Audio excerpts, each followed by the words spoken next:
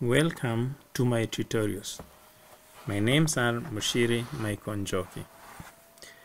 Today we are learning on how to set the environment for Java programming.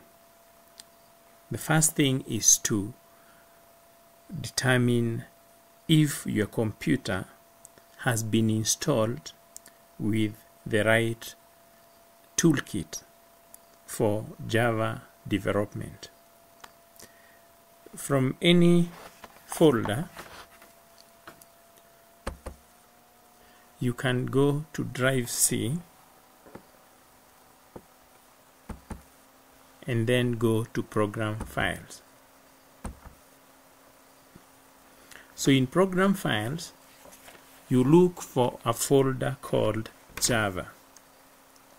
So if you see the Java folder, that means that your computer has been installed with Java software.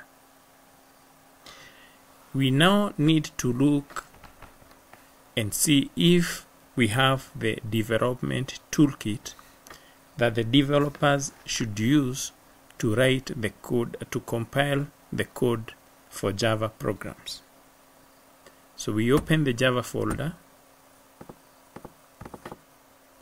and here we see that we have the JDK. Good. This means that we can write and compile Java code. The next thing we need to do is to set the path.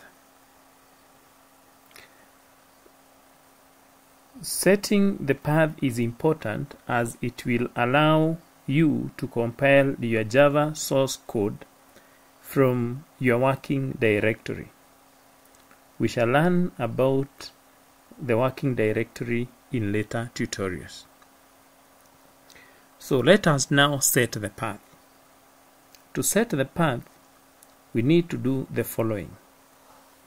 We open our JDK folder and we go to the bin folder.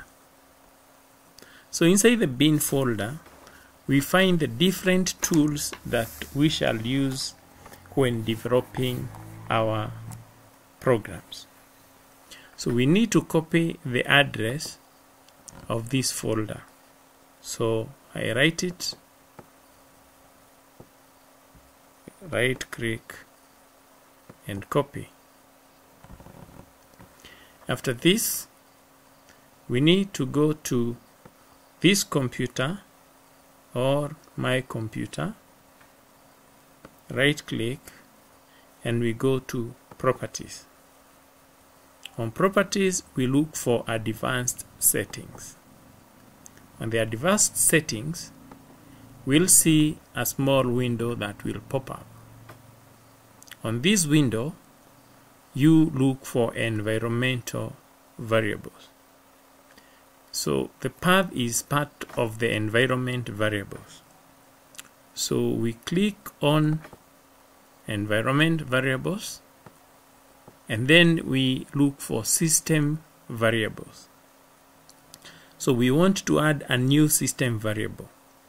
So we click new and a small window pops up and we want to set a new variable. And the variable name is path. So we type path. And the value of a new variable is the address we copied. And so we right click and paste. After this, we say OK. We say OK. We say OK. And then we restart our computer.